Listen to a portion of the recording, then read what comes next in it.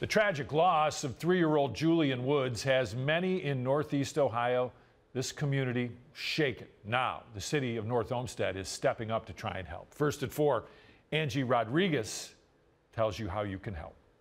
I hope people realize that we want to help.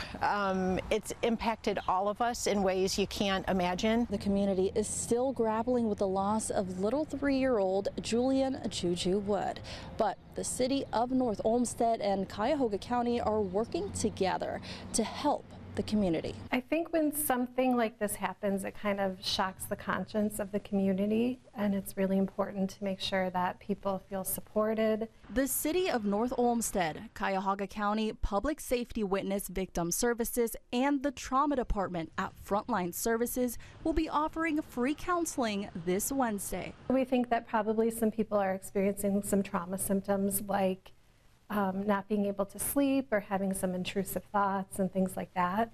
Or they might be wondering how to talk to their kids about what happened or how to talk to their kids about violence. We've had some folks reach out to City Hall over the last week saying they don't know how to talk to their children about what happened. So that's why part of our service providers tomorrow will be from the Children Who Witness Crime program, so that they can help people talk to their children about what happened. Both Jennifer and Jill are just hoping this makes a difference. It's important where they don't have to worry about scheduling an appointment, trying to get in to see a social worker or their healthcare provider.